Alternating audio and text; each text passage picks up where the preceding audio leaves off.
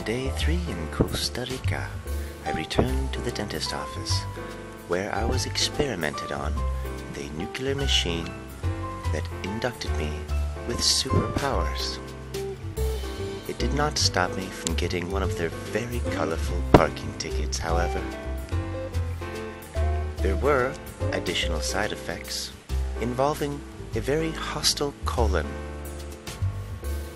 In my urgency to find a place of relief, I found a Casa de Hostal Colón,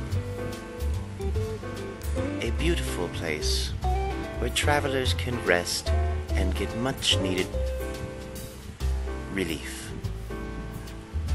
from hostile colons, from hostile bowel movements, anything hostile, especially colon related. It's a very pretty architectural place. More importantly, it had bathrooms.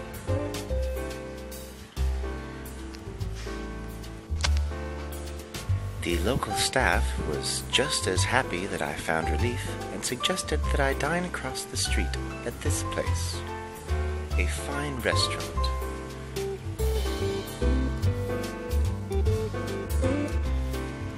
In my effort to learn about Costa Rican culture, I made sure to eat at a Middle Eastern restaurant where I could watch belly dancers and eat a plate of meat.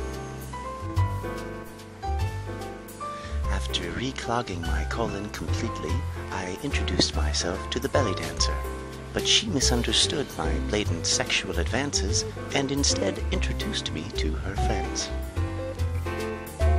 A ver, 1, 2, 3.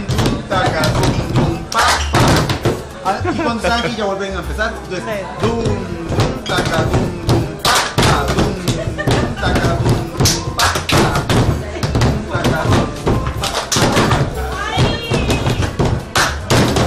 Oh, it's good! After a lovely evening practicing hand gestures, I decided to put off picking up my travel partner another day so I could go to a party. But of course, that's not until tomorrow.